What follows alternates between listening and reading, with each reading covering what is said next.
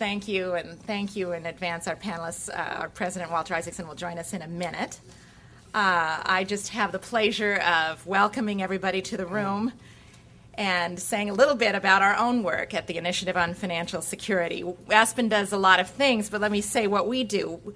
The Initiative on Financial Security works on bold solutions to increase financial security in America. We work on everything from child accounts to retirement accounts that are both simple and secure. And we believe that the best policy comes after a process of strong debate and working with industry and with consumer advocates. So today's debate is right up our alley. We are really looking forward to that because financial reform is truly fundamental for Americans' financial security. Today's financial reform efforts will surely have a lasting impact on the structure of our banking system. And yet they will also have a dramatic impact on Americans in their everyday financial lives, whether that means preventing future taxpayer bailouts or securing access to fair and transparent financial services. Reform of the financial services system will touch us all. And so it's with that understanding that we brought together Mr. Edward Yingling and Mr. Damon Silvers. I'll now go, that'll be the end of the misters. I think you'll go to Ed and Damon to engage on the many issues of the day. And we really hope for both a lively and engaging debate, one that explores really the complexity of the issues and how they affect Americans across the country. I'm going to start introducing, and then I'm going to turn it over to Walter, who's just joined us. So, first, Ed Yingling. Ed is the president and CEO of the American Bankers Association. Ed's a 20-year veteran at the American Bankers Association and has headed up the Government Relations Department and was most recently the ABA's executive vice president. So, Ed, we're thankful to have you here. Damon is the director of policy and special counsel to the AFL-CIO. And in addition, Damon Silvers is the deputy chair of the Congressional Oversight Panel for TARP and served as chair of the Competition Subcommittee of the U.S. Treasury Department. You have more bio information on your chairs. And finally, I really want to thank both of you for coming and putting aside the blackberries, all of us, it's hard, for the next 90 minutes. And I want to thank my president, Walter Isaacson, for doing this for us again. Really one of the country's most outstanding moderators who knows how to play jazz, not just go through a debate like this. And we're really looking forward to these issues. So thank you, Walter. Well, thank you, Lisa. You're the one who pulled this together, and it's a really important topic, especially with Senator Dodd launching things. I don't know if this is a high compliment to say you're one of the country's great moderators. Me, Jeff Greenfield, it's a minor task in this world to be able to sit there and ask people questions. But this is a particularly important one, this debate. And I don't know when you scheduled it, but your timing is impeccable given what's happening this week. You know, a couple of years ago, when the financial markets began to show their stress, the headlines focused a bit on the housing market and the subprime defaults, and most journalists and I think a lot of officials were confident that any loose threads in the economy wouldn't come totally unraveled by the housing market situation. And yet we ended up being on the precipice of what could have been the worst financial crisis since the Great Depression. In fact, everybody said we were in the worst financial crisis since the Great Depression. My wife, we were out in Aspen. I remember Amy was there for the Forsman Little conference, and she was wandering around taking money out of our Citibank account and buying CDs at various local Colorado banks. And I said, well, that's wacky. The whole financial system's not going to collapse. She said, it's not wacky. I saw Andrea Mitchell, and she said she had done the same thing. So we have the mea culpa of the maestro Chairman Greenspan on the record, both from this podium and many other places. But the fact that his wife thought the entire financial system was about to go under shows how bad things were 12 months ago. I'm not sure, and maybe this will be a subtopic of our debate, whether the administration has gotten enough credit or whether they were just lucky by the fact that we haven't gone off of a cliff. that somehow or another our city bank account seems okay, that even when I drive around the South, the foreclosures that I thought were going to totally unravel communities in Louisiana and Alabama and Mississippi seem to be somewhat under control, and somehow or another we didn't quite have the Great Depression, although obviously we're in a pretty bad situation both with unemployment and with the sense of can we trust our financial institutions, which leads us to the topic, which is rebuilding and strengthening the regulatory framework. And I guess we would agree, although there's going to be a lot of disagreement, that we probably need some reform of financial regulatory system. But I don't know if there's much agreement on what form that reform should take, and it's kind of hard to barrel, whether it's healthcare or financial reform, down a major change into a reform, into a regulatory structure, unless there's some consensus of exactly what we're trying to do and why we're trying to do it.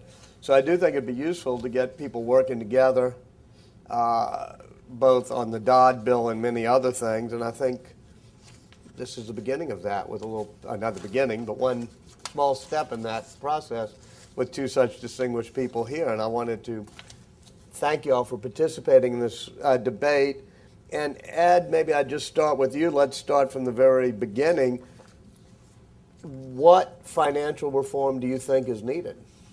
Well, Walter, first, thank you for inviting me to be here today with Damon.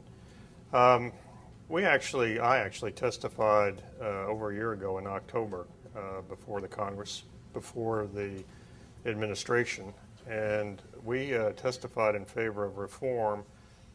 And many of the elements of that reform are actually in the administration's proposal, not because we put them forth. They weren't taking the ABA proposals. But I think it is an area where if you look at the core, there actually is a lot of agreement on the core principles. I'm interested to see what Damon says, but on some of the core principles. At some point here, maybe we'll go back and talk about what caused this crisis, what should have been a housing-related recession, maybe a serious recession, but turned it into a panic. And actually, why don't we start there? I mean, I know I leapt ahead a bit, but it'd be nice to know what got us into this. So that's good, because I have the answer to that on a card, and I didn't have the other answer. Well, we hand it out, but it's, yeah. No, I carry this card around because I think, again, I'll be interested to see what Damon says, but there's a lot of consensus on what caused the crisis in housing, but it also turned it into a panic. And I think it's very important to understand what happened, because there are also kind of myths, I'll call them, about some of the causes. They're not directly related. You don't need the little ball, don't worry. You broke your toy already. Hey, Tariq, will you come help up there? Thanks, go ahead, sir. That it's important to really understand what did cause it. There are a few things floating around now, and I frankly scratch my head and say, why are those on the table? Because they really had nothing to do with it, or they're not factually correct. But I'll just read the top 12 reasons in no particular order, but starting with macro, if you will. There was excess liquidity floating around worldwide. I think Greenspan, you teed him up, gets a lot of the negative publicity about that. Having been in meetings with central bankers every year, we're involved in a meeting every year. For years in advance of this, they talked about the fact, and this would be Trichet from Europe and Greenspan and others, that they were having trouble because they really couldn't control this excess liquidity worldwide. And I think one of the questions that isn't talked about is how you have countries with their individual monetary policy, but they cannot seem to affect the fact that there is so much liquidity worldwide. No one was looking over the whole economy. We did not have what we would call a systemic risk regulator. Somebody would say, well, that was the Fed's role, but if you read their statutes and stuff, that was not their mandate. Excess leverage on Wall Street. You had firms with 30-to-1 leverage and beyond. Actually, traditional banks, we call them, were very well, in the U.S., were very well capitalized going into this. That's not to say there aren't capital issues involved, But our banks were very well capitalized. One of the interesting things is European banks were 1/2 to 1/3 as well capitalized as the U.S., and that's where some of the contagion really got going. Problems with Fannie and Freddie, which in the Fed's defense they labeled. We had argued for more regulation of Fannie and Freddie for many years. And misguided compensation policies where, frankly, people were incented to do the wrong thing, particularly mortgage brokers, but also on Wall Street. Now, I put them all together because one of the big questions I think that's hard to understand is how did this junk that was produced, no down payment, no doc loans, loans that reset and couldn't be repaid by the person with their own finances, how did they get sold? Well, the reasons I just outlined created a system where people were buying this junk. Then going on quickly, on the housing side, you had lack of consumer protection, lack of consumer education would be part of it, but mostly lack of consumer protection. You had structured investment vehicles that may go on the other side of this line, but you had what are called SIVs, which this really is what nailed Citi and Merrill Lynch. They thought these things, and they did think these things were off balance sheet, and legally they were. The problem was when the storm hit, they ended up back on their balance sheet. Two that are a little more controversial, mark-to-market accounting, which poured gasoline on the fire, out-of-control short selling. They needed to put the uptick rule back in. They didn't. Problems with credit default swaps, and then one we'll talk about, I'm sure, maybe the most important part of this, what really helped turn this into a panic was the lack of a method to resolve what we now call too big to fail institutions in an orderly fashion. So that would be my top 12 But reasons. real quickly, before I see if that Damon's list, what is not on your list? In other words, what do people think caused this crisis that you think is a wrong cause? Glass-Steagall.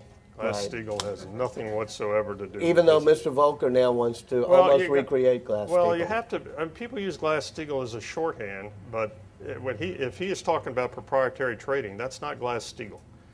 And I'll go through this. I don't want to do it all now if you want to, but there is no causal connection between the repeal of Glass-Steagall and this. All right, let's go on to Damon first. You don't have to do 12 because that's a little much, but do a list of what caused it and then what didn't cause it. You're the expert, so you probably have 30 now. Yeah. Well, we could take a lot of time on this, but let me just say that I think that to one degree or another, I don't have a problem with any of the items that Ed just listed as being related to the cause of the crisis.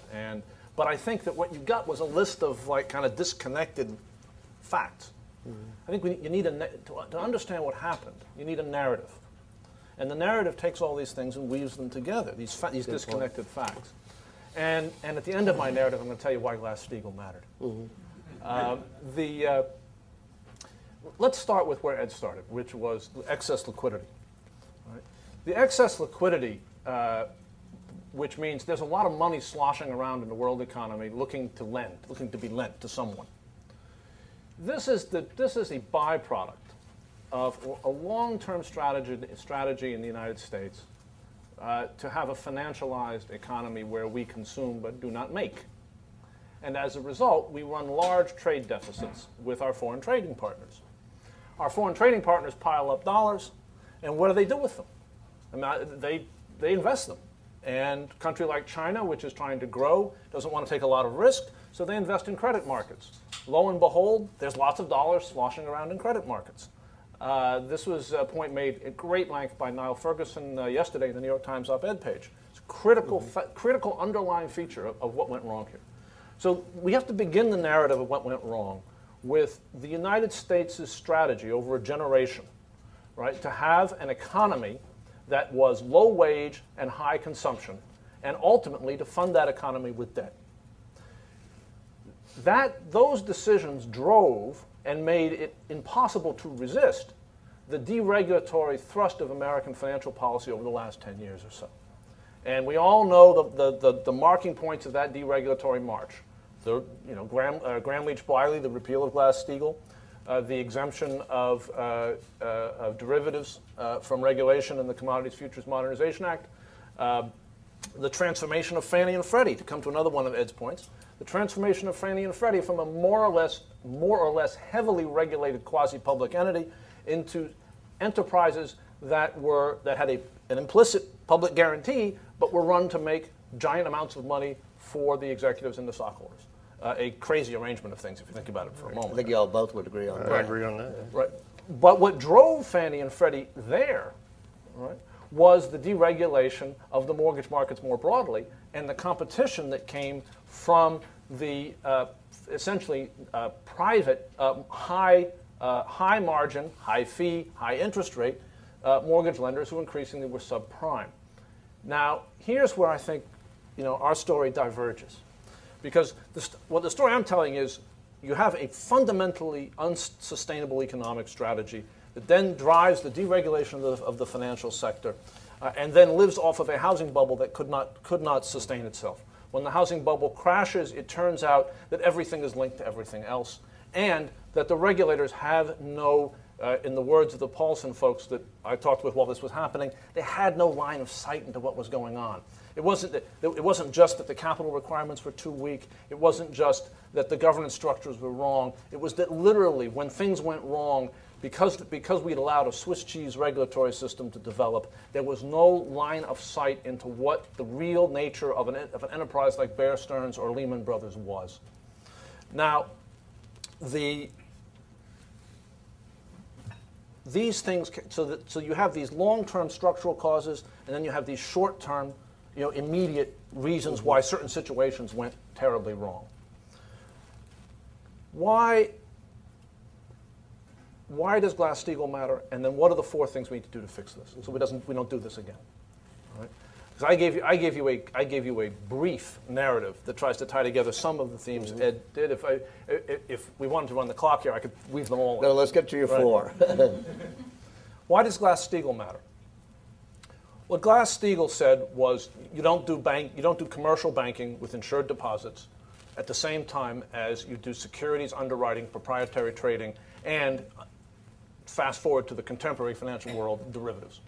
That's not true, by the way, but go ahead. Well, no, I mean I'm not saying that when Glass-Steagall was written it contemplated derivatives. I'm saying that if you apply those principles, you would take financial you would put derivatives the wall right. and put derivatives on that Right. side. Okay.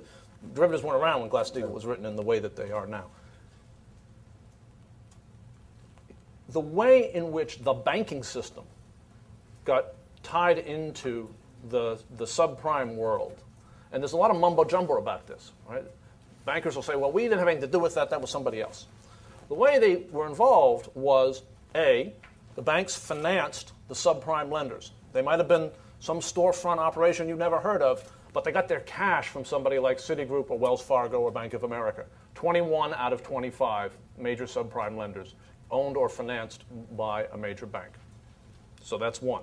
2, the process that Ed described, the securitization, run by securities affiliates of large banks, would not have been possible had Glass-Steagall existed.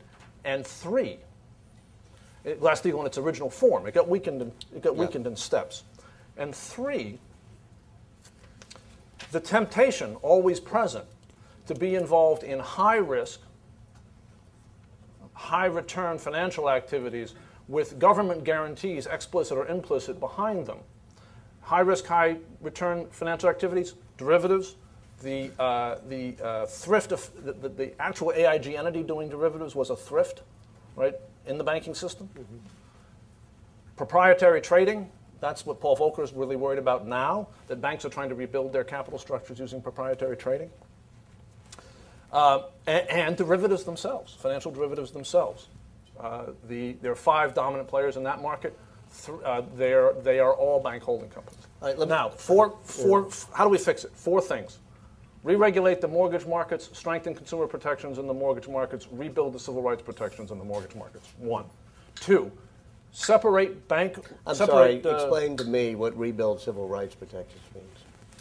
We have something called the Community Reinvestment Act. Right. It basically has required that mortgage lenders be fair and open to communities of color and communities that have been deprived of mortgage credit.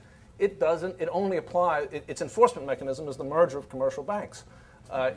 in the deregulated mortgage Right, markets, because you're we not have allowed to merge unless you can prove you've Right. done the CRA. in the Got it. deregulated mortgage markets we have today, this doesn't capture in any respect Okay. the full range of things. I'm not sure. All right, mortgage markets, one. Two, separate the regulation of banks with an eye toward their safety and soundness, i.e. their business success, from the protection of consumers in the financial markets. This is President Obama's #1 priority in financial reform. It's absolutely right. And it's a major reason why everything went wrong, that we asked people like the Federal Reserve, whose first job was safety and soundness, to look out for consumers. In the end, we neither got safety and soundness, nor did we get consumer protection. Third, re-regulate the shadow markets, derivatives, hedge funds, private equity, off-balance sheet vehicles, that whole range of things that are actually very much old wine in new bottles. And fourth, and here Ed and I probably agree to a point, that we need an effective, fully public systemic risk regulator, so that we don't end up in the kind of situation that we've ended up in the last year, where we have, quote, too big to fail banks that are not toughly regulated at the front end, and where we have no established procedures for dealing with what happens when they fail on the back end. Let me get Ed, because there's so many things you put on the table. I'll do them one at a time. One is that the securitization of mortgages would not have happened had Glass-Steagall stayed in place, and that was one of the causes of the problem. Well, I guess we'll have a little debate here, but I don't want you to get stuck on Glass-Steagall. Glass-Steagall has almost nothing to do with derivatives, almost nothing to do with proprietary trading. They were all done in banks. Banks have done foreign exchange trading forever. And so Glass-Steagall, I think, is used to raise issues that really are not Glass-Steagall. Let's go over the major firms that failed that led to the problem. Bear Stearns. Bear Stearns, a freestanding investment bank. Fannie and Freddie, obviously nothing to do with Glass-Steagall. Lehman Brothers, a freestanding investment bank. Merrill Lynch. Now they did have little banks in them, but actually those banks they could have prior to the repeal of Glass-Steagall. They were called non-bank banks. And AIG, an insurance company, and I'm sorry, but I don't think their derivatives were done through their savings and loan. They were done in England. Anyway, let's not get, I don't want to get too diverted on that. And let me ask you, instead of going back to Glass-Steagall, look ahead, how would you split banks, or would you split banks so they wouldn't be too big to fail, and we could separate the risky activities from consumer protected activities? Well, I guess it was kind of a question that was asked Ben Bernanke yesterday, and he answered it better than I can. I'll give my version of it, but you could go look at the tape yesterday and get a better answer to it. I don't think you go and you say, okay, we are making determinations that we're going to split J.P. Morgan Chase in a third. What there seems to be a consensus about, and what there will be, not in every detail, what there will be in these bills is the ability for the systemic regulator, say it's the Fed, to go into large institution X and say proprietary trading. I'm looking at your proprietary trading, and this part of it is so risky, I'm not going to let you do it. This part of it is more risky. I'm going to make you can still do it because there's a business reason for doing it, an economic reason for doing it, but I'm going to make you wall it off, and I'm going to make you have extra capital against that. I'm going to look very hard at your liquidity in this, and to make sure that if something goes wrong, you can fund it, which a lot of what happened in the crisis was not actually people going insolvent. It was they couldn't fund themselves because they didn't have the liquidity. A Bear Stearns, a Lehman Brothers, a Wachovia, these were liquidity problems. So I'm going to look very hard at your liquidity and make sure you can actually fund yourself if things go wrong. In that sense, I think what Bernanke was saying yesterday is you will have anchors on larger institutions. I do think if I were the CEO of a really large institution looking at what is very likely to be enacted, the core parts of it, I would be very concerned about my business model. And by anchor, you mean liquidity needs? Capital, increased costs they're going to pay, probably one way or another they're going to pay premiums into a too big to fail fund. They're going to have higher insurance premiums. So I think that what will happen is you will see anchors around the larger institutions. If you look at an historical perspective, people always take a snapshot and say, well, my God, look how big these institutions are. If you do it domestically or worldwide and you have a time frame on it, it is a dynamic. And so that there will be competition, there will be changes involved. But I think what is going to happen, and again, this is what Bernanke said, is you don't just say crudely cut in a third or something like that.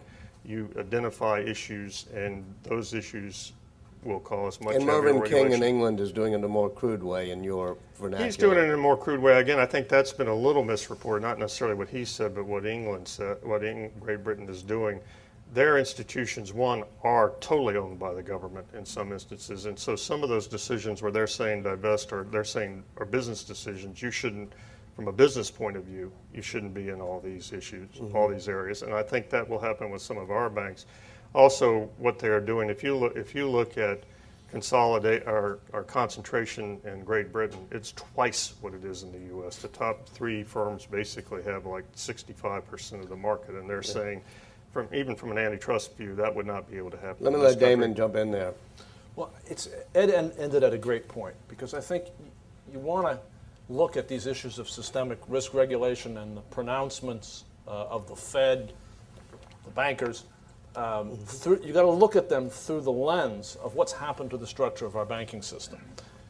The United States used to be a country where we had some big banks, but where predominantly we had a decentralized system of small banks, predominantly.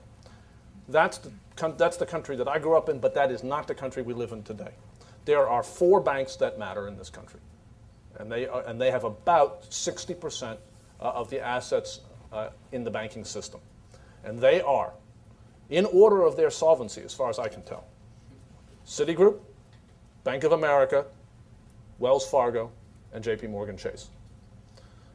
They, to all intents and purposes, and then there's the special case of Goldman Sachs and Morgan Stanley, which are bank holding companies now. And you imagine that's something that we would not have had absent the disappearance of Glass-Steagall. These are the dominant institutions. And 3 out of 4 of them, 3 out of 4 of the banks I just listed, have not been allowed to return their TARP money. They are too weak to return their TARP money.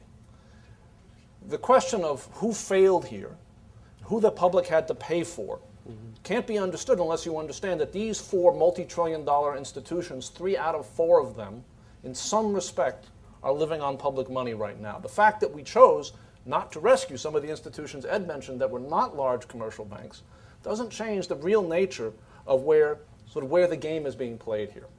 And the question around systemic risk is, what approach are we going to take in the future to a financial system that looks like this? And one approach is to make the world safe for banks that are too big to fail.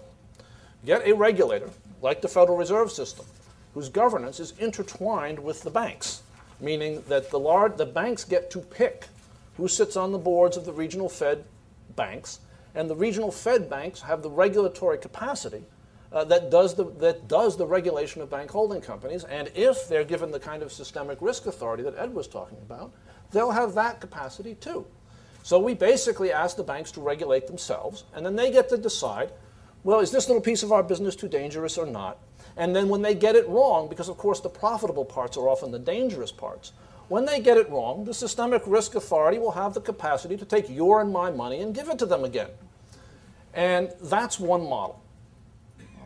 Now, the other model... Whose model is it? I don't know. I thought that the model you Well, there is a lot of there is a board of regulators model being floated out there. Now, the other nobody model, is proposing that model. Yeah. Anywhere. Well, actually, if you look at the fine print... Well, wait, go ahead, of the David, bills, to your second one, because I want Edward to then be able to say his. I mean, unfortunately, this question is in play in Congress right now, which model we get.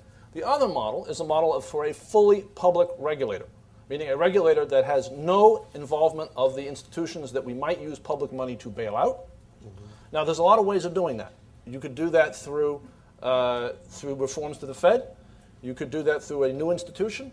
You could do that through a committee of regulators or the hybrid of a new institution and committee that Senator Dodd has proposed. But the other model is a fully public regulator.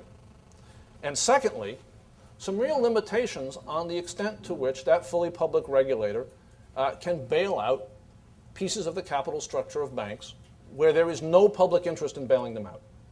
There is no public interest, and never has been, in bailing out the stockholders of a bank or any other financial institution. And sadly, we've just been engaged in an exercise in doing that over the last 18 months that's fundamentally damaged the credibility of the United States government in the eyes of the American people.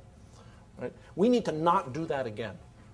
Right? Now, let me just be clear here, because I didn't say this at the beginning, that these are my opinions and not the opinions of the Congressional Oversight Panel as a body and the like. But those are the choices, and that is a profound choice for the future of the United States, and it's being fought in Congress now. Okay, so how would you do a systemic regulator? Would it be a public one like Damon said? I don't think those are the only two choices. Well, yeah, how would you do it? Well, I think we're mixing two things here. One is, well, actually, there are three things, and I think this is in all the bills in one form or another. First, you have a systemic oversight agency of some type or other. We choose not to call it a regulator because we don't think, and this is something we proposed way back in October, it's in the administration's proposal, it's in some form or another in all bills. That is an agency that looks and identifies problems. I use the analogy of it sits up on top of Mount Olympus and looks around and says, what is that fire over there that's the mortgage crisis or the mortgage bubble building? Or what is the fire over here that we're not properly regulating credit default swaps? And it identifies them, but it doesn't go in and regulate institutions. Second part of this, and that's in some form or another in all the bills.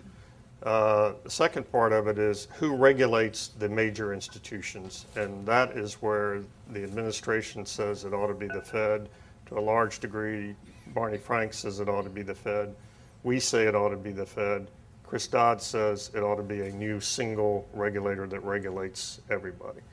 And then the third part, which Damon was talking about mostly at the end and where we have a lot of agreement is, okay, it's the year 2020 and an AIG goes in trouble again. How do you deal with it, with that AIG? And that is the resolution mechanism, which in some ways may be the most important.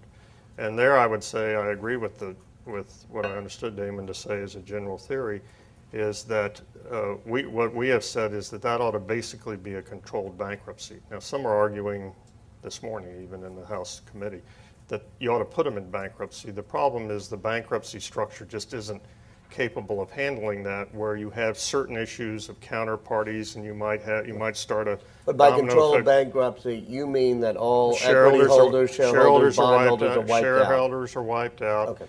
The executives are wiped out. Well, it's not quite what you said. The board is either wiped out or reconstituted. Creditors, it depends. What we say is in that case, you ought to apply bankruptcy principles. So if you're unsecured, you're in real trouble. If you're secured, you got security, but only under current rules of bankruptcy. But basically, the idea is, Barney Frank jokingly called this a death panel, and that's what we think it ought to be. It ought to be. Nobody's really too big to fail, even though the institution may come out in some fashion. The stockholders are wiped out. The management's gone. It's really Damon? tough. I mean, we do agree on this. This is a point of agreement, and but the question is, are we actually going to get it? Because one of the issues in play on the Hill is we are here today, as they are marking up this bill in the House Financial Services Committee, is will the door be closed to doing another bailout a la Citigroup or a la Bank of America, in which none of the things I just said actually happened, right? In which stockholders were made whole, in which bondholders were made whole, in which, at least according to the Congressional Oversight Panel reports, the public, you and I, put money in on less than fair terms commercially. The door to that type of thing needs to be closed. If it's left open the slightest crack, then in the exigencies of the moment, we will do it again. That's right. But the fact that we agree on this means that but you'd think, right, that if the Americans for Financial Reform, that I'm in part here representing, 200 organizations, including the labor movement and ARP and so forth, and the banking industry agree on this, that we could get it done. But Washington's a mysterious place, and sometimes things don't happen. Just an example of how hard this is, completely out of this context, but maybe many of you in this room aren't even aware of it, because very few people are. One of the critical moments in this whole crisis, never mentioned, is that overnight the Treasury and the Fed basically said, we're going to guarantee over $3 trillion in money market mutual funds. You never hear about that. How did they do that? They did it with the Treasury's Exchange Stabilization Fund. That doesn't fit, does it? No, it doesn't fit at all, but they did it anyway. So to your point, if there's any crack, then we won't have where you and I are trying to go. So it needs to be very clear to people, this is how it's going to be handled. How would you protect the consumers then? Well, I think consumer protection is a very important part of this, and we have differences on the structure that I'm sure we'll get into. I would analyze it this way: if you look at the what happened, and if you look at where the weaknesses were, the correct, and this is correct, is that people have said legitimately there was a lack of focus in our current regulatory system. And the two prime examples that are used are HOPA, where the Fed could have, and didn't. The Fed could have, a number of years ago under a statute called HOPA, put more regulation on the mortgage process. Now, what isn't often understood is one of the reasons the Fed didn't do that, it's not sufficient, they should have done it, is they could write that regulation and they could enforce it on my members, but they could not enforce it on the mortgage brokers at the state level, which is a critical gap in everything. And the other is credit cards, where the Fed did put out a regulation that the Congress trumped it, but there wasn't. I mean, the gaps were like that. The Fed could have done what the Congress did. The Fed had the authority. They were slow in acting. They had the authority under the Unfair and Deceptive Acts and Practices. And so if you look at it, you can argue there's a lack of focus, and you can argue that there's a lack of enforcement, not so much on my members, because we have examiners all the time, but on the non-banks. So what we have, our problem with the agency, we can get into it, but we're not saying there shouldn't be more focus on consumer issues and more ability to impact the non-banks, who, we can argue this too, but are primarily the cause of that. Damon. This is an interesting dialogue, and I think it shows, the ways of Washington in certain respects. Ed and the banks are all for uniformity, right? Here, and making sure that the non-banks who are playing in the mortgage markets play by the same rules that they play by. Right. But what's missing here is the fact that these are not separate worlds. That, as I said earlier, right, behind all these non-bank players are bank, and particularly large bank financing, and large bank pickup of the mortgages that the non-bank players put out in the public. The banks pick up and package, securitize, and sell off, take the fees, and the like. We have one system here. We've always had one system. And the problem is that we've asked regulators to regulate that system and asked them to do something that the regulators themselves, in truth, find to be contradictory. We've asked the regulators to be both the safety and soundness guardians of the banks. And what safety and soundness means is, are the banks healthy? Are they making money? If you're a safety and soundness regulator, you like to see the banks making money. Certainly the Fed liked to see the banks making money when they were doing it. Of course, you're supposed to be thinking, well, yeah, but we don't want them to take lots of risks and to make money in ways that are unsustainable. But in real life, with real people, it doesn't work that way. Right? Everything that's profitable looks reasonable at the time through the eyes of safety and soundness. Then we ask those same people, look out for the consumer. The truth is that when you ask an agency to do that, they tell Junior to look after the consumer. You know what I mean? Junior's the guy who showed up So yesterday. should there be separate agencies doing the consumer and the Exactly. soundness? Right. And explain how you would do that. All right. This is the proposal that President Obama has put forward in the Treasury White Paper, and President Obama has championed personally. This is the proposal that is in both the Barney Franks version of financial reform on the House side and in Chris Dodd's version on the Senate side. And what it basically says is we are going to take the consumer protection function, consumer protection in all those areas where in order to be an ordinary person in America, you've got to interact with the financial system. Mm-hmm. You got to have a credit. Really, you got to have a credit card these days.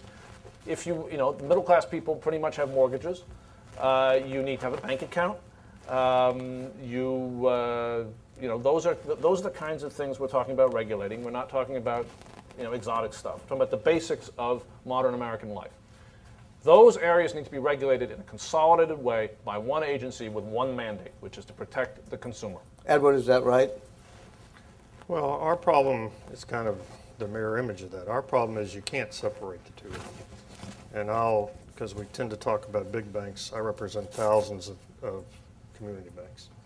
And so if you're a community bank, you look at this, and not every community bank's perfect on consumer stuff, but none of them made any subprime loans, or very few of them made it subprime loans, and you're sitting out there. Let me give you a profile of a community bank.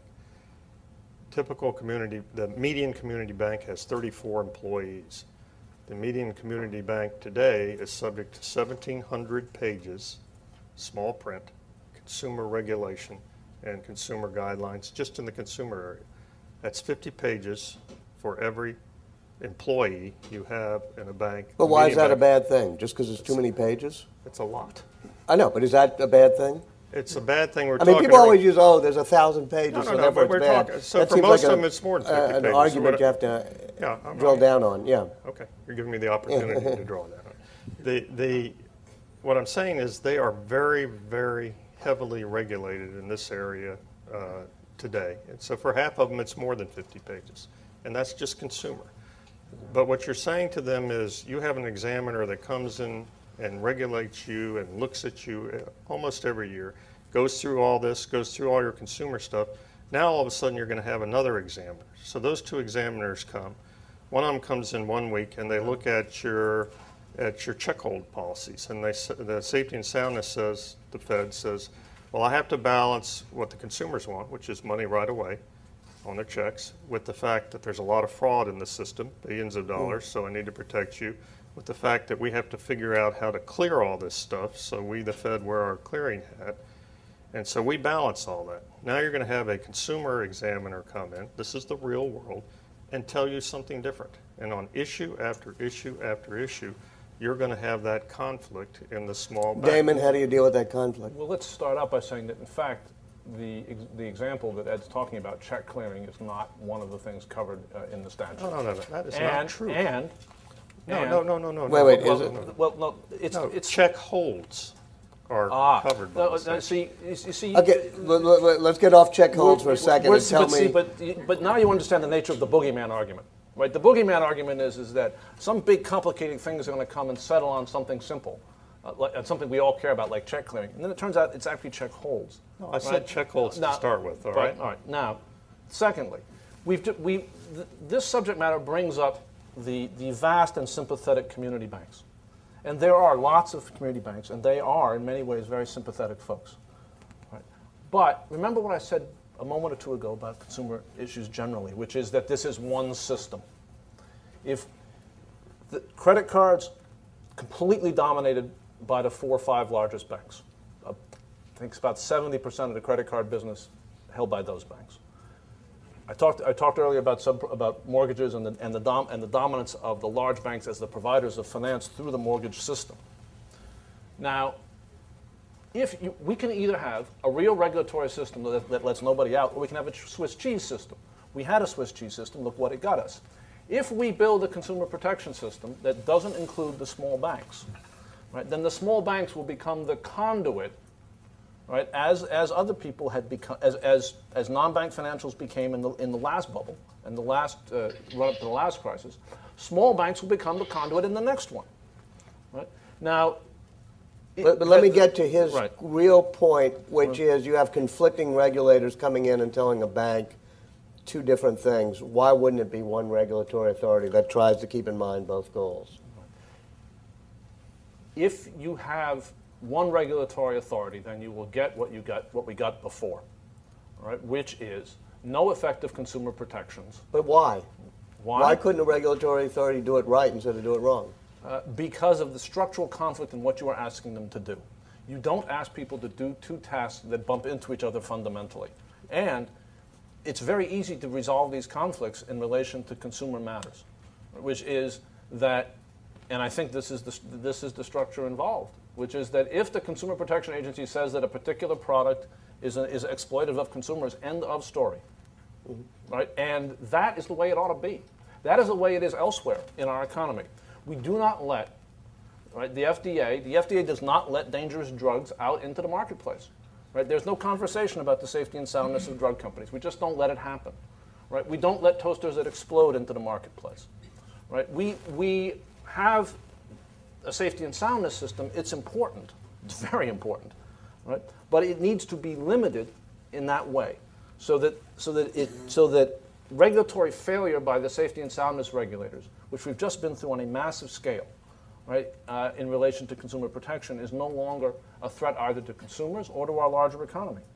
And I think that is, we have been through this experiment now multiple times. This is not, by the way, the only time in which these kinds of things, this kind of process has occurred. Let me switch because I want to get to other questions. Derivatives, how should they be regulated now? Right. Well, derivatives are a wonderful thing, because with a derivative is just a contract. It's a contract between two parties. It references something else: a stock, a bond, a commodity, something, the weather, the score in the Yankees-Red Sox game. I mean, you can reference anything. A derivative is a contract between two parties that can reference anything. And so, you know what a derivative really is? It's not an economic category. It's a legal category. It's a fancy word for a loophole. It's a legal category to get you to do something, which, if you did it the normal way, you'd be regulated. What kinds of things am I talking about? Insurance. AIG was in the derivatives business, they said. What they were really doing was selling insurance on bonds. All right? There's a huge derivatives market around a variety of other kinds of risks that is nothing more than insurance. It's dominated by 4 or 5 large banks. It's an opaque market, meaning that you don't know what the prices that are being quoted in that marketplace are. It's called over-the-counter. It's not on an exchange. And it's a market where we've had a problem with there not being enough capital to back the insurance. That was fundamentally what happened in AIG. AIG had regulated insurance subsidiaries that had capital and were required to have it in order to sell insurance. They had disclosure requirements, and they had substantive fairness regulation of what they were doing. Then they had these other people in London who were doing the same thing. They were selling insurance, right? But they had no capital requirements, no transparency. But so how would you regulate derivatives?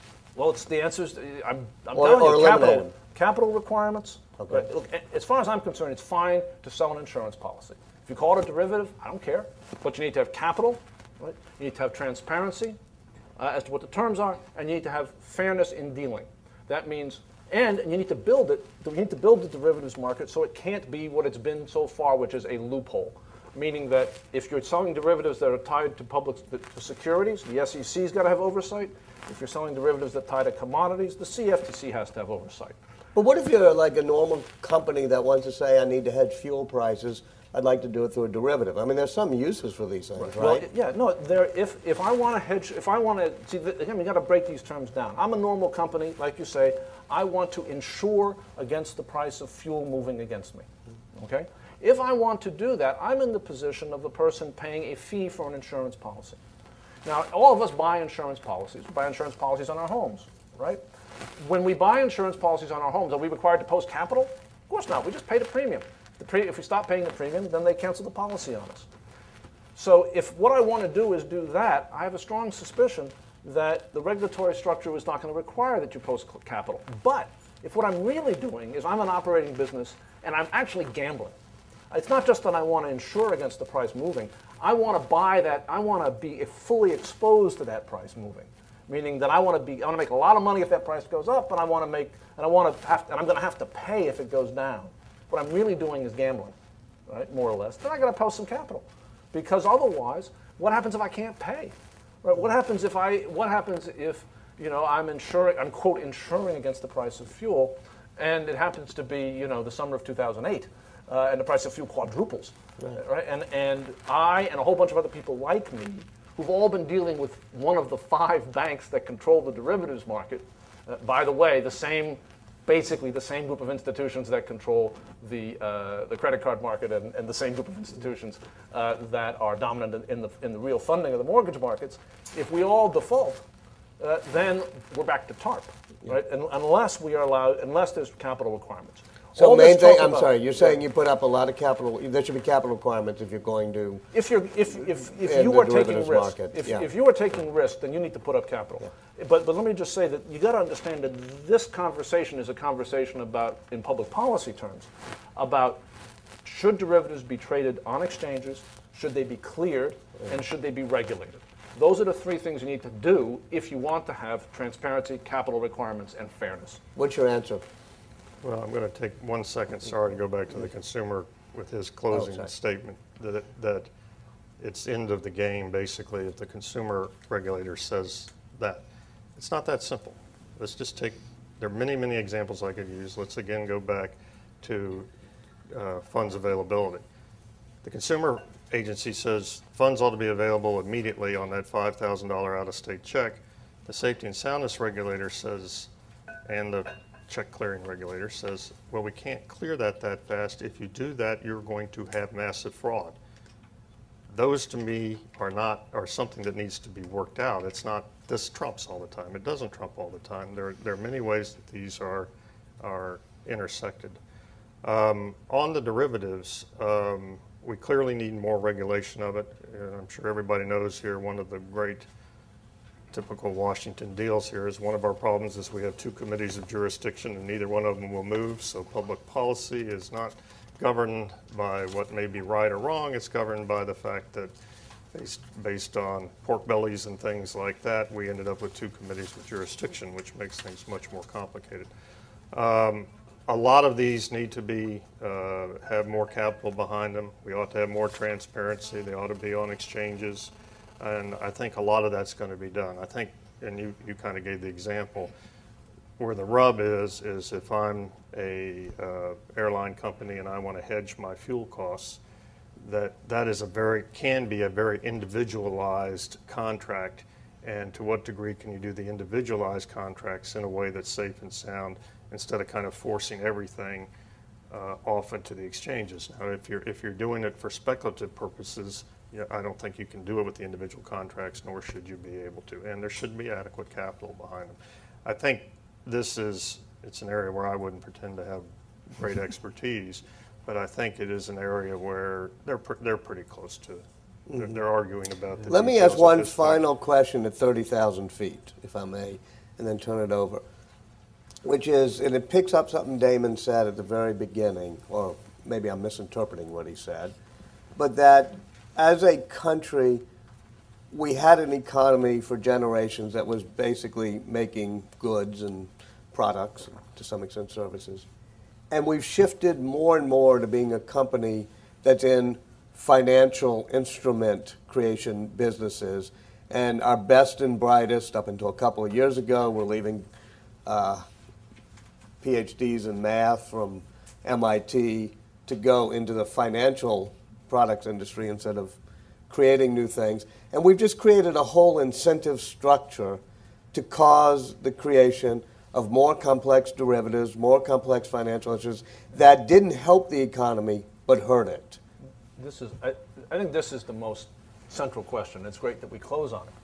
What kind of economy are we going to be, and what role will financial markets and financial institutions play in that economy?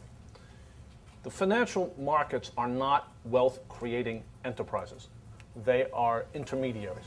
They are meant to transfer savings, all of us saving away, hopefully, into investment, into productive activity, which is then the wealth-generating engine of our economy. The more efficient,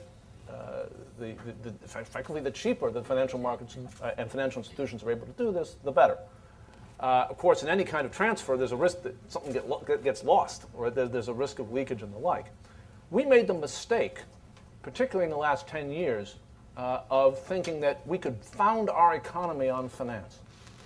And we were indulged in that mistake by what Ed referred to at the beginning of his remarks, the excess liquidity funded by our trade deficits that was floating around in the world.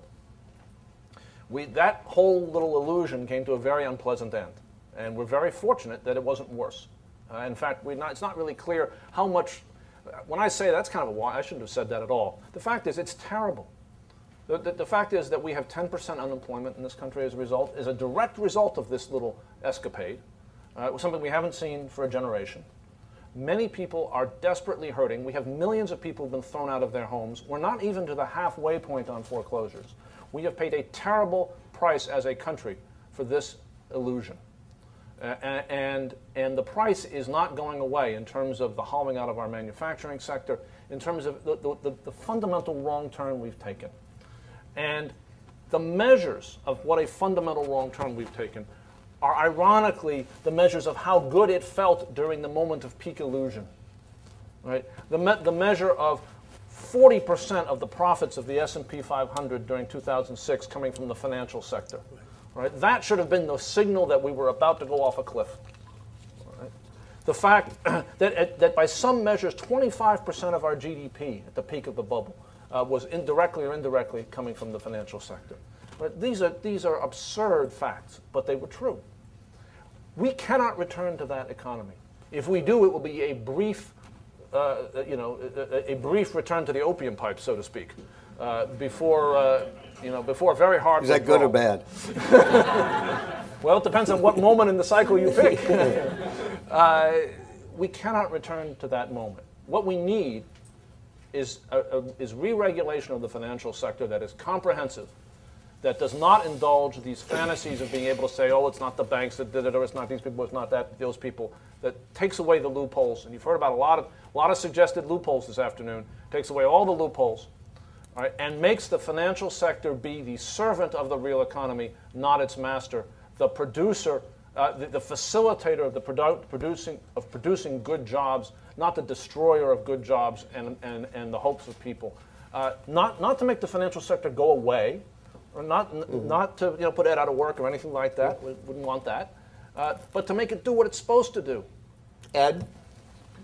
I think if you look at some of the numbers back in the period that Damon's talking about, they are indicative of the fact that we had a financial sector that was too big a part of the S&P, as he's saying, that we were spending too many great people out of college were saying, I'll go to Wall Street and getting involved in derivatives rather than running big companies. I think there's a lot to that argument. And I think we need to get back to a financial sector that is serving its purpose, serving its community, serving people. We had a terrible disaster that really hurt people. I think in terms of regulation, it does go somewhat to the Systemic Oversight Council. And there's a great debate about whether you can really see bubbles or not see bubbles and really see problems. I think in some cases, in retrospect, these bubbles were so obvious that it's not a matter of, oh, well, we can't quite know what the right S&P number is. If you look at some of the charts, I'm sure Damon's seen them, of what was going on with some of these types of mortgages, where in a 2-year period that chart goes like that, somebody somewhere should have been going, that's going to blow up. I mean, all you had to do is look at that chart and see it's going to blow up. So I do think that the financial sector needs to be a smaller part of the economy. And please introduce yourself. Hey, Matt. Anytime. I'm Tom Donlan with Barron's Magazine, and the door that you talked about before about that lets in the loopholes, to mix that metaphor, was far more firmly closed in 2006, let's say, than it is today. There's far more expectation that if some institution gets in trouble, that we will tarp them back into solvency. Yeah. Far more. Why do you persist to load the question? Why do you persist in assuming that regulation can actually solve the problem? It never solved it before, even when it was more credible than it is today. Well, let me speak to that because I think I want to cover a little bit the narrative that your question presumes. Right? We had a system from the New Deal until March of 2008 that was very simple. If a bank failed, it was put into a resolution process by the FDIC. Its stockholders were wiped out, so it was not a good thing for a stockholder of a bank to have the bank fail. And its bondholders, the long-term creditors, were impaired to the extent necessary to ensure that the depositors were paid. If a stock brokerage, by the way, is what they used to call investment banks before they got better tailors. A stock brokerage failed. It failed. There was some protection for the account holders. If you had stocks at the brokerage, there was some protection for the account holders. Everybody else was just into bankruptcy court. You just went to bankruptcy court like what would happen if an auto parts supplier failed, and that was the end of the story. And every time that such an institution did fail, there would be people, often who worked for that institution, would call up the Treasury or the Fed and say, help, help, we're failing. This happened most prominently with Drexel Burnham. Right? Drexel Burnham, an earlier version of all this. When Drexel Burnham failed, they wanted to be rescued by the government. The government said no. The first Bush administration said, no, you're a stock brokerage. Go to the bankruptcy court. Now, that was the regime. And in terms of what you were talking about penalizing folks and getting and that sort of thing, that regime worked fairly well. And it protected depositors. So we had a system where there was discipline and yet confidence at the same time. As I said, that system ended in March of 2008 when we bailed out Bear Stearns. And at that moment, a regulatory conceptual black hole opened up. And that black hole was, here's Bear Stearns, an uninsured institution, not regulated as if we're going to bail it out, and we bailed it out. Now, why did we do that? Because I talked to the people who made the decision, and they say they did it full well knowing what I just said and agreeing with what I just said. Because they said the consequences would be worse because they had no idea what would happen if Bear Stearns failed. Because of Bear Stearns' intertwined relationship with the shadow markets, particularly with the derivatives markets and with hedge funds as a prime broker for hedge funds and a variety of other things. If they let Bear Stearns go, they said they didn't know what would happen next. Now, you may say, well, these people were just cowards. They didn't have the strength of character that the first President Bush and Nicholas Brady and those folks had, and they were just cowards, and they bought the line that Bear Stearns fed them. I'm not sure about that. I think that these were smart people who were trying to do their best, and they looked at the world as they saw it. I think Hank Paulson became a devotee of regulating hedge funds the next day. And then we went from there to Lehman Brothers. And in Lehman Brothers, I'm convinced, no one will admit this now, but I'm convinced that for the very reasons I was just outlining, the view was somebody had to take the fall. That if we were going to have a coherent financial regulatory system, somebody had to fail. I think that's the implication of your question. And Lehman was it. Lehman fit the old model of who we let fail. Now, of course, what happened after that was such that nobody will admit that that's what they did. I think that's what they did, and I honor them for it. But then we went really off the deep end, and we started doing. We the United States government, through TARP, rescued the stockholders, right, of first Citigroup and then Bank of America when those institutions were failing, and that just I think unraveled the system that worked and put us into a system that we now have to fix. And your question is, how can we fix it? All right? How can we get back to a world in which there's a reasonable expectation? That's really not my question. I'm sorry. No. My question is that under the system of regulation, Right. a Citigroup became the Citigroup we know and despise today. Under the system of regulation, Bear Stearns became the hedge fund operator of ill repute, and so on and so on and so on. All the cracks that were exposed in 2008 were opened and built and papered over by a system of regulation. So how do you which think you that now regulation propose, will which you solve now it? propose to improve? It depends. See, everyone looks at this. People look at this differently depending on where they're coming from in different ways. I would say this: we had a system of regulation. It worked well. We started dismantling it. As we dismantled it, we created the kinds of institutions you were just talking about.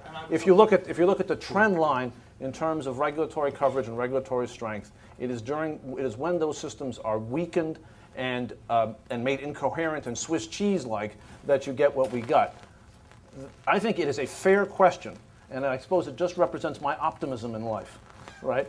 To say, well, given the intertwined nature of financial institutions and political power, is it going to be possible to build a regulatory system that recaptures the kind of integrity and strength that we had in the post-New Deal era today? Like I said, I'm an optimist. I think it's possible to do.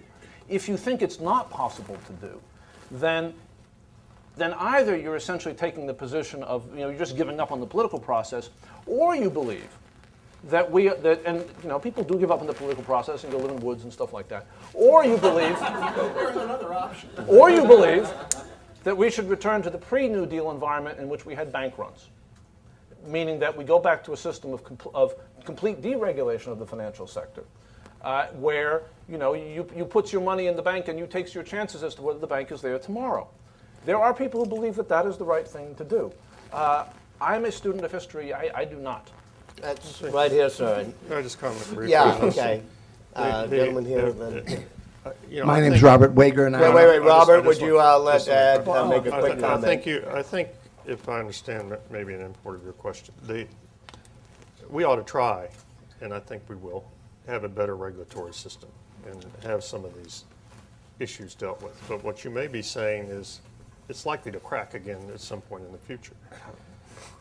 I was actually, the good thing is I'm old, I'm so old and been so involved, I have a lot of history in this. The bad thing is I can't remember most of it. But I can remember very generally, I was very involved in what is called the systemic risk exception, which is what was used it's the FDIC's exception. And it's what was used wrongly, they made it up, to guarantee all these bonds of these companies. I fought personally like crazy to end too big to fail. I was defeated by the Federal Reserve. The Federal Reserve said to Congress, you cannot get rid of too big to fail. We need an out because we don't know what we will do with a Citibank in the year 2008. This was 25 years ago. You got what's called the systemic risk exception. You can read it as a couple of paragraphs. And the problem was that was so general.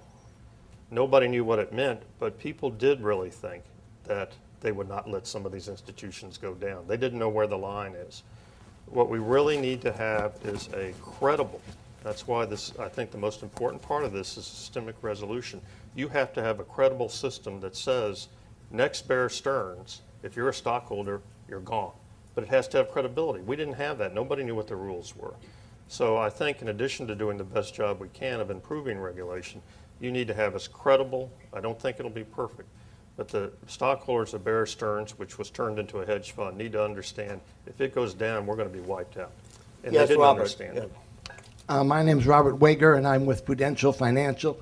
But 30-odd years ago, I was one of the drafters of the Consumer Product Safety Commission. And listening to Mr. Yingling, it was like listening to Norris Cotton on the Senate floor making all the arguments against it. Now, the CPSC has had its ups and downs over the years, but I think overall it's improved product safety. It's worked out conflicts with other agencies, and I think that since there is such a glaring lack of consumer protection in certain areas that the CFPA is addressed to, with the precedent of the CPSC, I think we ought to let it go forward. Well, because this is the example that's used all the time, that we regulate toasters and we don't allow toasters to blow up, so let's do the same thing with consumer products. It's a good argument, but here's what the CFPA does, and it's another one of our problems. The CFPA, as proposed by the administration, is the most powerful agency ever proposed. It can do anything it wants. It doesn't just regulate a toaster. It doesn't say if you have a toaster and it has this bad wiring, we're going to send it back and make you readjust how it does. It is explicitly authorized to say, we're going to design a toaster. We're going to make you offer that toaster. We're going to make you put that toaster in the window with the government toaster. We're going to make you put your toasters that you designed that may be better for your local customers in the back, and you're going to put a warning on that toaster that says, this one's not government approved, it's not as good as that toaster. That's what was proposed. Now, Barney Frank has taken out part of that. It's still in the Dodd bill. So I think there is a good argument about we ought to have a system that says you can't use that toaster. The question is who does it, and be able to say either that toaster's outlawed or send that toaster back. But what was proposed is so much more powerful. And by the way, this agency can also regulate, explicitly regulate, how your salespeople are compensated when they sell that toaster. And the Consumer Product Safety Commission can't do any of that stuff. You know, these, Real quick, because we've got a lot of These things. are precisely the reasons why every consumer in this country ought to be for it, right? And the reason why If we you all want ought the to be government for it. designing your products for you, yeah. Well, if the government can design a product that consumers like better than the ones your folks are designing, I don't see a problem with that. You know, and that's all we're talking about in relation to the idea that there should be plain vanilla products. And by the way, With children's pajamas. we do this all the time. If anyone is familiar with insurance regulation, we effectively already do this in financial services. We do it at the state level in insurance regulation. If you don't think so, see what happens when you go to buy auto insurance. Right? They don't give you a menu of 20 things, none of which you can understand. They give you a list, and it starts with the minimum mandated product by the state authorities. Now, why we have allowed our economy to be destroyed, right? To be pushed to the brink of destruction, right? By unregulated consumer financial products. Unregulated, there's 1,700 pages of regulation. Well, you talked earlier. You talked about the weakness of the Fed in regulating mortgages. The reality was the mortgage market was unregulated. All those pages may have been there, but it was unregulated. And we allowed that to bring our economy and the world economy to the brink of destruction. And now we're going to say, oh, too many pages of regulation, too powerful regulators, and the like. It just strikes me as it's just completely implausive. If we're All right, dumb enough to Ed fall have for a that, quick response, but I do want to get back to the I audience. just say about the plain vanilla products, it was such a great idea that the great tool of the banking industry, Barney Frank, threw it out within 2 weeks of after it was proposed. well, Because that is simply a measure of certain people's political power versus the rest of us. Well, not on Barney. We don't have to say that Barney. I mean, let's not insult Barney there. It's not an insult. Barney has to get the votes. I'm no, he threw it out because he thought it was a bad idea. All right. Walter- We have a blogger question Yeah, and a question back there. I'm is going to absolutely a channel a fact. blogger I'm sorry. question for both of you. We're not going to impugn the motives of what people did. This question comes from Mike Conseckle. He's a blogger at the Atlantic Business Channel and the Rorty Bomb. And the question is for both of the discussants, but since we're on toasters, I think we'll have Mr. Yingling tackle it first. So he asked, in 2006, a series of laws were passed to protect members of the military and their families from usurious interest rates and the sale of predatory insurance and security products. So, to what extent should similar laws be enacted for all Americans? And are there other approaches to consumer financial protection that you find convincing? Actually, the fact is, and I'm going to go back to the example I used earlier of the credit card situation. There is a general statute, and in fact, it was not generally used in the banking area. It's unfair and deceptive acts and practices. It's the FTC's general rule. It was only used in the banking area on a case-by-case basis, I think with one minor exception. And the Fed has now used it in the credit card area. And if you look at what it did in the credit card area, you may not agree with it, whether it went too far or not quite far enough. The Congress trumped it. But if you look at the issues it dealt with in terms of categories, all the way to basically outlawing certain practices, regulating certain things, the Fed and actually the OTS are the only two that have this authority to use that in a regulatory way. The FDIC and the OCC can only use it case by case. What we have said is all the agencies, they ought to do it in a coordinated fashion, or if there is some kind of new agency or coordinating body, it can use that authority to basically regulate any consumer product in a very robust fashion. And so I think a lot of people don't realize what the uniqueness and the precedent-setting that took place when the Fed came out with that credit card rule, because they did it under this broad UDAP authority. Having established that precedent, it means, again, we ought to spread it to all the agencies or to this new agency. They basically can regulate all consumer products and the delivery of consumer products in a very robust fashion. Yes, I just add, a lot of this depends on who you have. Now, we talk about the names of agencies and stuff. I think Sheila Bair is known as a very pro-consumer regulator, and a lot of this depends on who you have in these agencies. They do have the power to do these things. Walter, can I just ask, because I think the point of the blogger's question was our response to the notion that there ought to be clear authority, as there is in the military bill, to regulate usury. Right? Now, I'm all right with that. Are you all right with that? No. No. Speak up. No. Now, I think that answered the blogger's question. I'd like to keep us, I actually have like 6 questions, but I'm just going to ask one and keep us here on the area of consumer protection. And I guess what I'm trying to ferret out, and so I'm going to pose the question first to Mr. Yingling, and then I'd love to hear, Damon, your comments too. But it seems to me that there's sort of 2 buckets of regulation when you talk about consumer protection. There's product regulation, and then there's process regulation. And so we have all of these products, many of which have existed for a very, very long time. If you think about payment option arms or interest-only loans and all their myriad variations. But they were products that were used for a very, very niche market. They were used for a specific purpose. And they were products that those consumers wanted because they felt that those were the best financial products for them. Let's say in the case of an interest-only loan. Mm-hmm. The problem that I see is that those products began to be used and pushed very heavily on consumers for whom they were not best suited, right, and pushed on consumers who didn't understand those products. So if I understand your comments correctly, you're not that crazy about product regulation, and it seems to me that if you're not that crazy about product regulation, then the only alternative is process regulation. But the industry has very vehemently fought against suitability standards. And so I guess I'm trying to figure out then, is there some other type of regulation bucket or category that you see that would afford us the kind of consumer protections that we need? Or how do you strike the balance between that is product such a regulation? good question. I'd love you to sort of say your name and who you're with, too. So. Lisa Rice with the National Fair Housing Alliance. Cool. Yeah. Okay. I think that you ought to be able to regulate products. I think the problem is, getting back a little bit into, assume that the government designs a product or government says this is the type of mortgage or the 2 or 3 types of mortgages.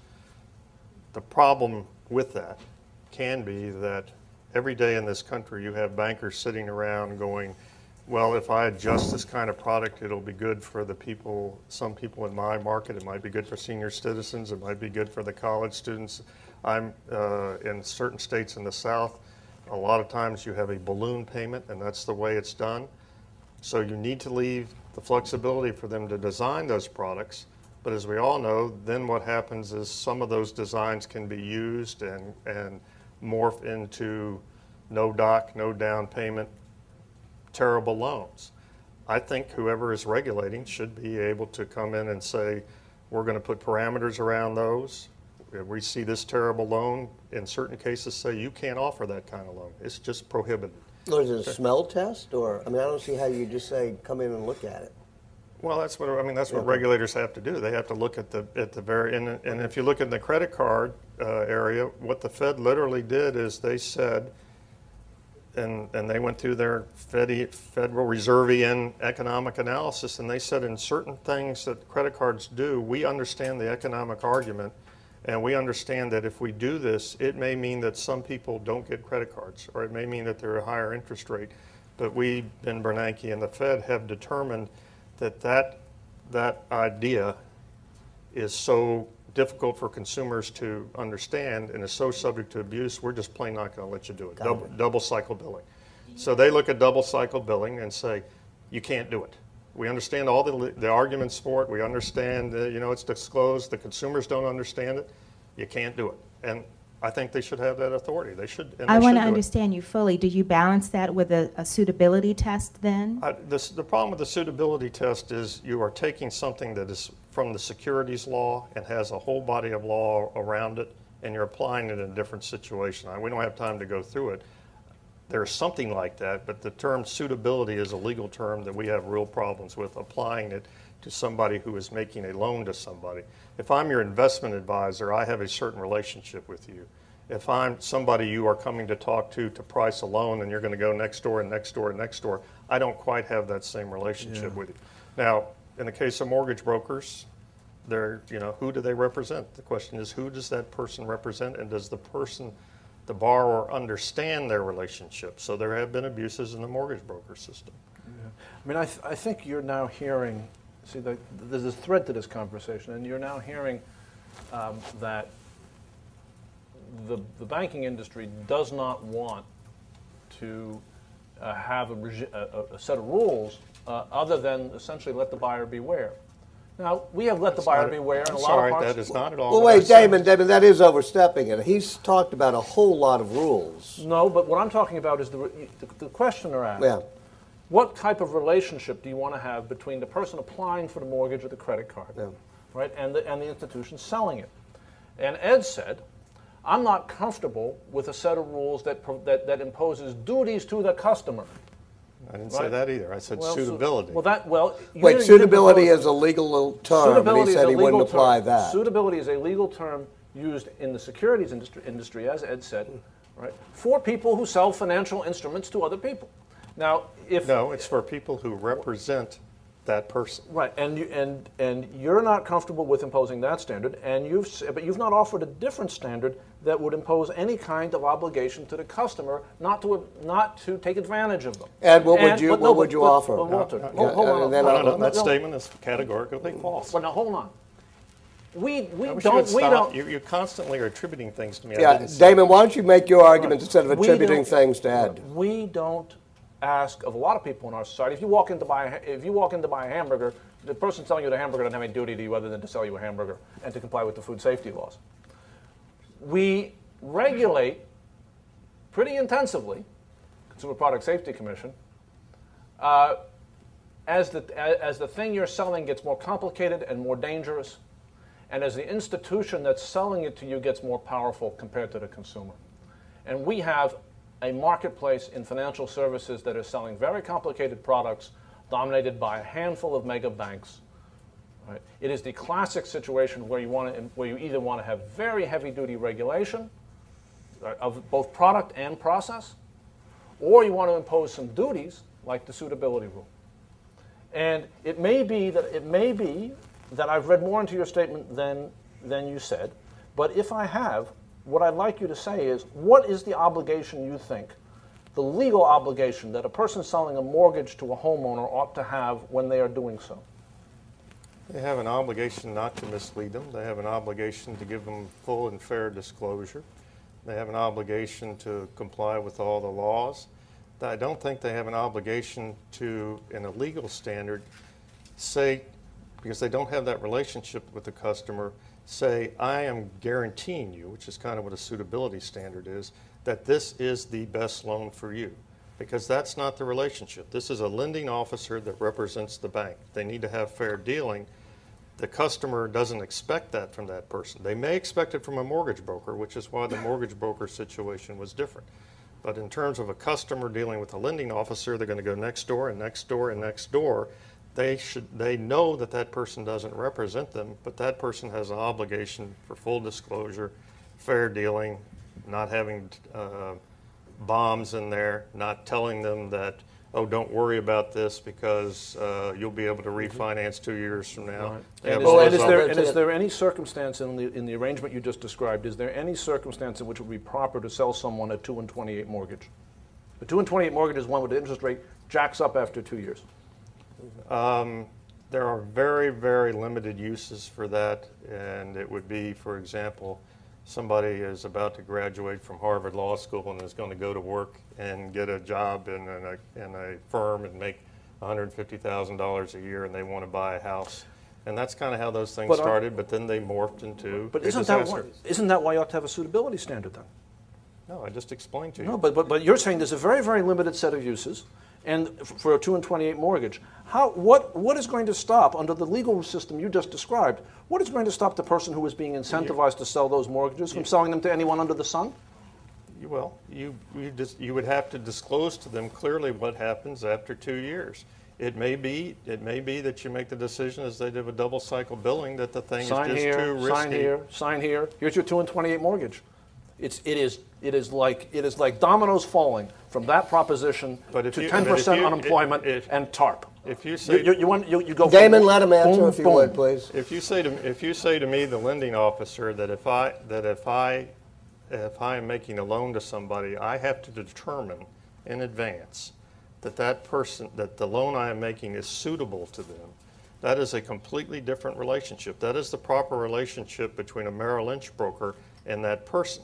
But it is not the proper relationship between a lending officer who is selling a product to somebody to basically say, when you say a suitability standard, I am guaranteeing that that is the proper loan for you.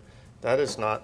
But Ed, let me ask you then, since it didn't work and Right. people were given and sold and driven to sign mortgages that were clearly irresponsible, Right. what would you do to stop that now? Well, I think in some cases the loans just need to be outlawed. And from a one of the amazing things when you look back on it is how on earth loans that were no doc loans, no down payment loans, that had resets that were sold to people that clearly could not afford. There was nothing in their documentation that said they could afford how these were made.